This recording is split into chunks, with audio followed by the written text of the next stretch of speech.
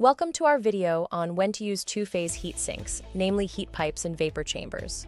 Here are 4 tips to keep in mind when beginning your thermal project.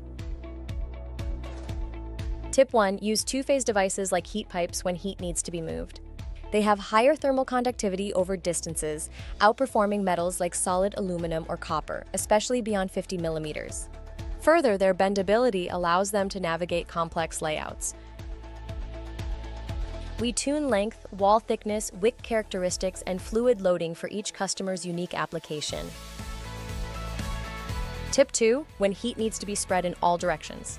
High heat flux ICs often require efficient spreaders. Vapor chambers are the ultimate performance choice for tight thermal budgets, while embedded heat pipes offer flexibility for various designs. This chart shows the big difference in temperature rise when comparing a solid aluminum base to a vapor chamber base. Tip 3. When more fin area is added to dissipate the heat load, effective heat transfer to the outer fins is critical. High aspect ratio fins may require heat pipes to distribute heat to the middle of the fin stack, while larger footprints will benefit most from a vapor chamber at the base. Tip 4. Prioritize low weight or minimal stack height with a vapor chamber base.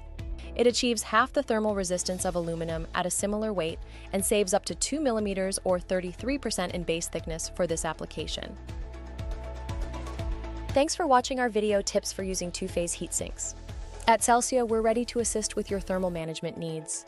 Contact us today to design, prototype, and manufacture the perfect heat sink for your application.